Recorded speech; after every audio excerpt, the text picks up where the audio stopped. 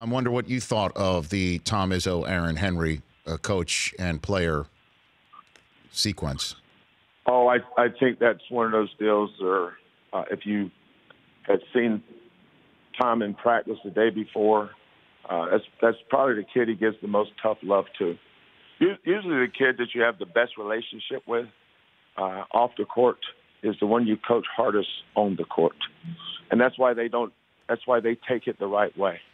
I didn't see the rest of the game, Rich. I don't know how the rest of the game played out for that particular kid. But there's no doubt in my mind he reacted to that the right way because that's what he expects from Tom. That's Tom's personality. You know, there's some things that there's sentences and words that are taken out of context, and if you'd seen the entire story, you'd understand it. But Tom is passionate. That's why his teams play the way they play.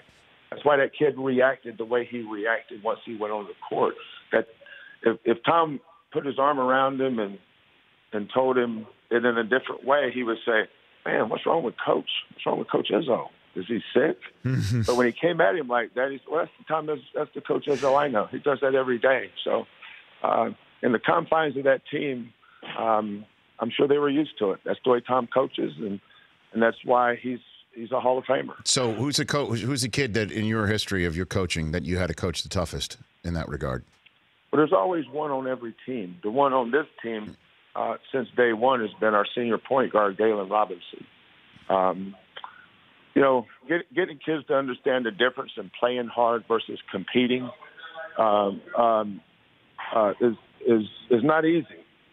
And you don't do it by patting them on the back saying, "Nice try today, son." Sometimes you have to hold them accountable just for their effort. And there's so many different ways to do it. There's coaches a lot better than I am to do it their way, I'm sure. But, you know, I coach kids hard, but they know what they're getting into. Tom Izzo didn't all of a sudden get like that night. He's been like that his whole career. The camera just happened to catch that one thing. But I'm sure he's done that hundreds and hundreds of times, and those kids understand it, they accept it, and they knew that going in. The Rich Eisen Show, weekdays at noon Eastern on Audience.